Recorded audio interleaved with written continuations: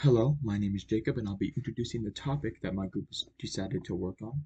Now, one of the biggest questions and problems that the entire world has is where we gather our energy from. There has been a lot of research and a lot of public discourse about the amount of pollution that is created in creating the energy we need for everyday life. So, we suggest nuclear, which is something that we have access to already, but isn't used so much due to public opinion, due to recent events in history.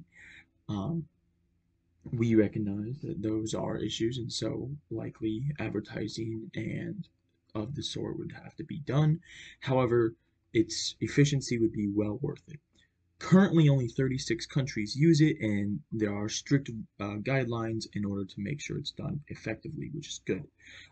Now, I'll hand it over to my group member to talk about the economic factors.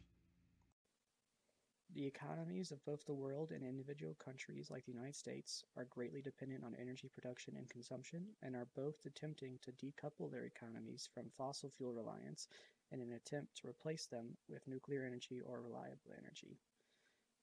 A study was performed in the University of Torun in Poland to analyze how increasing nuclear energy consumption increased would affect Spain's economy from the years 1970 to 2018. It was found that increasing nuclear energy consumption during economic expansions did in fact decrease CO2 emissions, and the increased nuclear energy consumption did in fact result in economic growth. However, as the economic growth occurred, there was more need for energy and more consumption, which led to the CO2 emissions not decreasing over time. This means that to fully decouple an economy from CO2 emissions, we would likely need some legislative targeting CO2 emissions themselves. One of the main arguments levied against nuclear is one of cost. Most of these costs are built into the initial construction and capital investment of the project itself. These are mostly related to the scale that we conceive of for nuclear power plants, that being large. These can be mostly alleviated by bringing the scale down and focusing on more modular designs. In fact, small modular reactors are the primary focus for the industry at large at present. Part of a global connection with nuclear energy is knowing its past mistakes and histories. Many companies like the International Atomic Energy Agency and the World Association of Nuclear Opportunities do so to try to help fight against human error and basically keep the public safe. Not everybody's able to possess nuclear energy, but if you are, we want to make sure everybody has the means and the safety to do it. Part of the role of environmental engineering is to determine safety with reliability and basically to back up all the safety measures with factual evidence.